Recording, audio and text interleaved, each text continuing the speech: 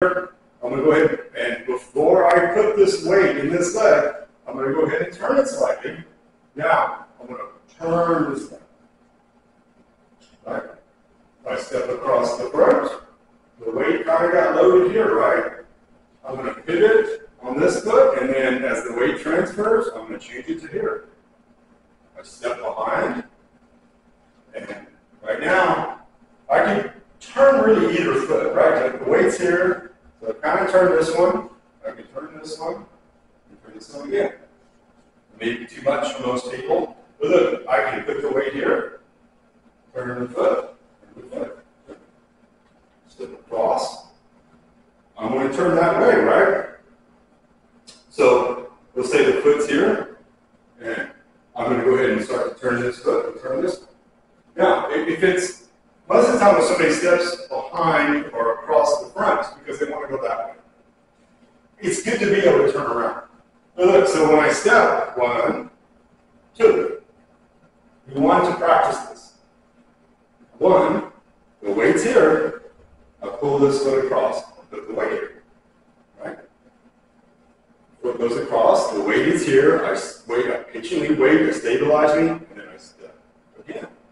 Now, if it's just that I want to pick this thing up and, I'm doing whatever, and I step. If you look, if I can keep this enough width between my legs so that my hip doesn't lock, and look, I sink. I don't do this and then reach. Of course I'm going to lose some of my stability, right? So, same thing again. Step across and pull the foot out. You can do it backward. You can just reposition too, right? I can step across, right? And then look, the weight is, let's say it's neutral, but we'll say more in this foot. So look, I'm going to put the weight back here, and I'll step back. Step across, step back, step across, over here, step back, step across, right? Put the weight back here, step back, step across. The weight kind of sinks here. I put it back here, and I step back.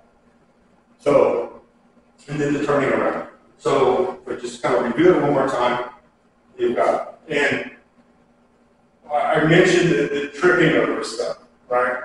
If when you're doing the walking, right, the forward and back, if in the beginning, if you can just pick the foot up enough that you can strike heel to toe, and try to engage the hips, and drive. Good? Right? Get it backwards. Weights here. Then I go toe, heel. But look again, I've got this width here, right? So my hip moves freely. Toe, heel. But we can add to that. We're going to add a knee raise. Now, if you look at the exercises, there are several exercises that mimic these actions. One of them is holding on to something and raising the knees. Okay? We want to strengthen these hip flexors to draw the leg. But from here, take your time. And if this is as far as you can pick it up at first, that's great. You can even pause slightly and then set it down. All right? Pick it up, pause slightly, and set it down. But we can try to challenge ourselves and at least get the thigh parallel with the ground. And then set it down. And don't co-plop the foot, meaning like this. Some people do this and then they'll go. And we don't want to do that. We want to control that weight and that forward momentum, right? So pick it up, set it down, transfer the weight.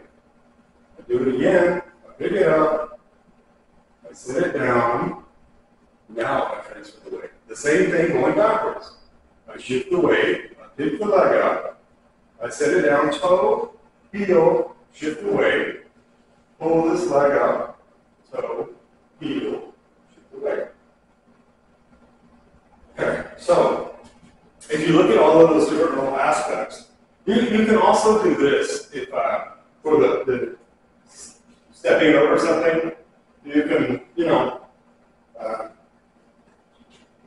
those things that go across the door for drafts in the winter, those things are something you could use are Anything where you can set something down and you're making yourself have to step over it is helpful. But again, if you do the footwork and you do the exercises, you're going to build yourself a good base to start with. Okay? And that good base is going to help you if you want to develop your Tai Chi practice, or you want to be able to be more mobile and be able to maintain their independence. And you will be able to go out and do activities, right? So if we review them one more time, and you can add in the stationary leg list, but those are other videos too. But again, I want to be able to walk, and I don't want to just walk like this, right? I want to make sure I'm getting my heel in front of my other toe, right? That's number one. And then two, I want to really engage. So I really want to think about using those muscles, right? I don't want to think about trying to, I'm going to say that, cheat myself, right? I want to work hard at making these muscles work. I want to think it through. Now look, I'm going to turn around, right? So the weight is here, I turn this foot, I turn this foot, and this foot's going to be on the wrong side, so I step behind this toe, behind this heel, weight's here, I turn the knee, right? And then look, we'll do a set with lifting the knee. I'll raise the knee, I'll put the heel down, the toe, and then I transfer the weight. I take some of it off, so I can turn the foot slightly. I pick it up, I set it down, and then I gradually shift the weight. Same thing going backwards, right? Shift, raise, step. All right, so we have that. The turning around is a separate action, but just say you're here, and you can do this two ways. I'm going to take one step back so that my toe is behind my heel. The weight's still here. I turn, I turn. I turn back, I step up. It's mechanical, yes, but it's ensuring that you're working those joints, that you're working those muscles, and you're processing it in your mind. The weight is here. As I transfer the weight, I turn the foot, right? Step back out. Do a set of 5, 10, whatever it is that you want to do. But now, there's also doing it this way. Again, I've got this width, and I want to turn that way. So, weight's neutral. I'm going to kind of transfer it over to this leg. Try not to turn with weight on your leg. If I'm like this and I've got weight here, and you try to turn the foot, it's going to put too much pressure on your knee, and quite possibly it's going to make you more unstable, right? It's not like you're doing this, right? Just shift the weight over. Feel it in the bottom of the foot. I turn the foot, and then as I go to transfer the weight into this leg, I'm going to lift this foot off. I transfer the weight back. I turn the foot, and then the weight's here. I turn the foot, and then I turn. So you can practice it both ways. Then there's the turning around. Clockwise or counterclockwise. So I'm going to do it clockwise, so I'll go counterclockwise. So I'm here, I step, all the weight's here, I turn the foot, the weight's here, but I'm going to transfer it here, and as the weight's coming off, I'm going to turn this foot. Okay? I put the weight back here, I step back, remember toe behind heel, the weight is here, I turn this foot, now I'm going to turn this home. The weight is here, right? I'm going to shift it to here. I step back, toe behind heel. I turn the leg. Okay? Then we have stepping across, right? So the front or the back, which is really common for people to do. Maybe not consciously, but we do it more often than we think. So, but look, I'm going to do it like this one more time. Remember, try not to do this. When you turn your feet back, you want to make sure that you've got the room in there. Some people even do this. When they go to turn, they won't even pull the foot in. And in a way, I think they do that because they feel like that keeps them from falling out. But it makes me like I'm an inverted triangle, right? Don't want to be like that. So it's better, again, don't put weight on the, have most of the foot on this, the weight on this leg when I turn. Right? When I turn. So the stepping across, I step across, and then look, you can say, your weight is predominantly here or neutral, but then I'm going to put most of it back on the back leg and pull my foot back across.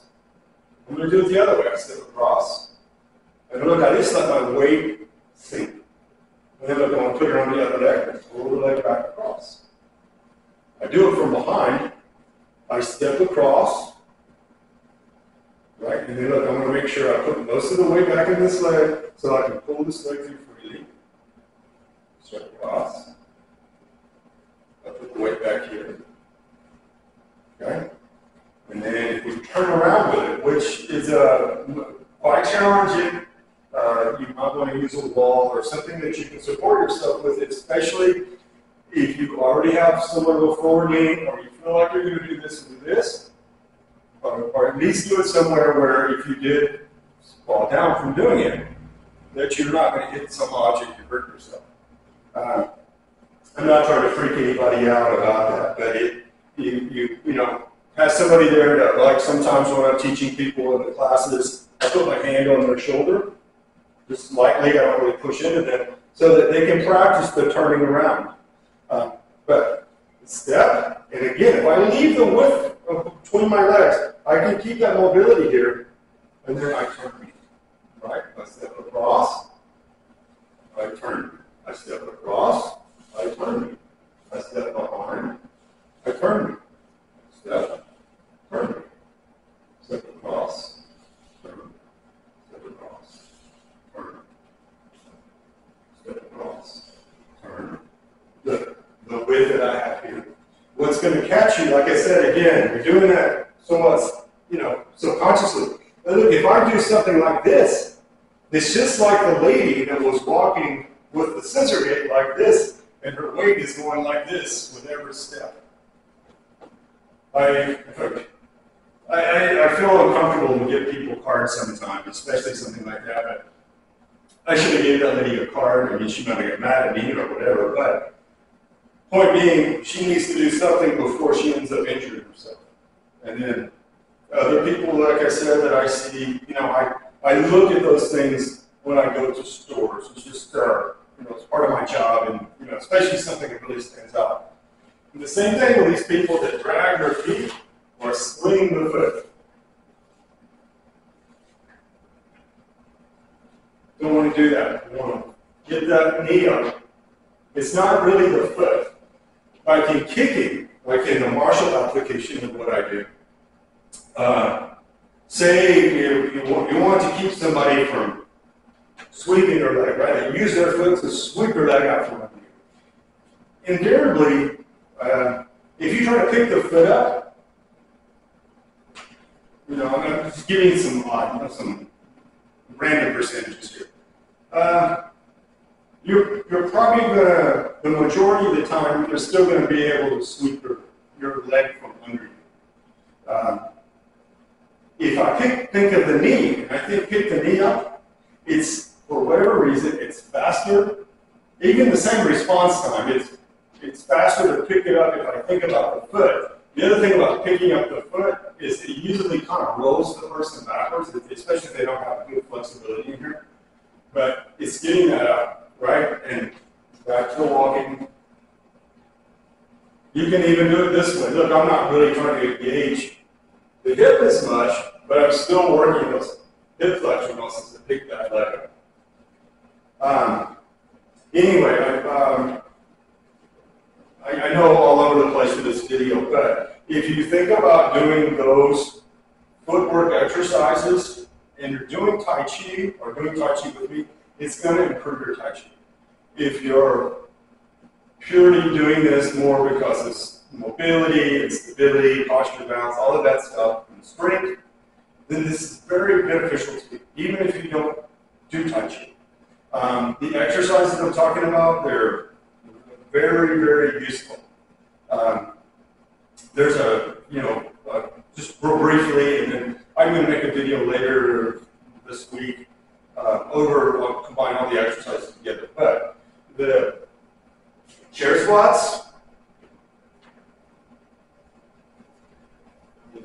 knee lifts, think like this, pulling yourself up, okay? Pulling yourself up, and wall push-ups. Those are 4 really good exercises that anybody can do in their home. This pulling action is good for my back, my lats especially, and my biceps. The wall pushing is good for my chest and the back of my arms, right? The knee lifting is for the muscles within the hips and in the legs. The squats there are good for the muscles in the legs, but especially for the buttocks. Without strong buttocks, it's very hard to stand up from a chair. Also, too, is the mechanics of it. One of the things you can do right away, especially if you haven't done a lot of stuff, is like cross your hands over like this and keep your back flat and then come forward. And this will help us to loosen up the muscles and the fascia and the other connective tissue, like the ligaments and tendons, in my back and in my hips, and the inside of my hips. This way, right? And I'm trying to push my head out past my toes, but look, I'm trying to keep my back flat. Just back and forth like this. Really good to loosen you up. So anyway, I hope the footwork is helpful, and I know this is a long video, but I truly believe that this stuff is, it's not just a preventative of falling down. That shouldn't be the only thing. It should be that I want to improve my underlying physical health, my mobility, my strength, my posture, my ability to be active and be able to do the things I want to do. And again, if you're doing this and you're 30 and you're doing Tai Chi, it's the same thing. I need that width between my legs. I don't want to do the moves, even like these long stances. I don't want to be like this. I become too narrow, and then it's much harder to maintain my stability. We even do exercises in the Changshi Tai Chi, the 13 Taba, where there's a couple of them where we actually put everything on one line like this, and this is to stress the stabilizer muscles and the connective tissue in my body to try to enhance that awareness of my stability, and at the same time it helps to strengthen it.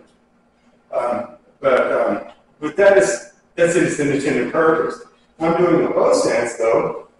I really want this toe to heel like this so that I can use my hip. And it doesn't matter if I'm using a narrow stance, like most people, if you're watching this video and you're watching it for the purpose, which is the stability to keep you falling, you're probably going to use something like this, about the width of your hips and shoulders. Now, we'll say this is a small frame. Now, if I do 1.5 of these squares, this is more of a medium frame. And if I do a large frame, it's at least 2 of these. Each time I keep increasing, we'll say the width and the length. But look, here I can still have the mobility in my hips, even though the frame is smaller. That's fine. It's not the width of the feet a lot of times. Now, if you're using a half step like this to move, you want to fix that. You want to get that foot out there. Because even using that half step is going to, if you're having to do this when you're walking, it would be very difficult for you to be able to pick your foot up. Right? Most of the time, the person is just kind of sliding it out. And we don't want anybody to be like that. You know, we want to help them. And that didn't happen overnight, right? It took a long time for them to keep having to modify their gait and all of that to be able to walk. You know, the person got older, maybe they got sick or something happened. But we still should be able to recover to this point, if we can. Okay? That toe to heel, see the heel lift like that. And then as wide as my hips, and the length, right? If you do that right there, right off the bat, and try to work with it. And again, don't block any of this out. Sink into your muscles if you can. I know it's hard. I have people that come to me in their 70s, and just to get the idea of this engagement again is difficult. But I think part of that too has to do with the fascia, and you need to stretch some. You need to be able to do range of motion stuff to loosen it back up because it gets tight spots in it. But the muscles are weak, or we'll say the ligaments or the tendons have gotten, we'll say, restricted. And again, all of that stuff twines together. So anyway, I hope you liked the video, and I hope it has some value to you. Thank you for watching.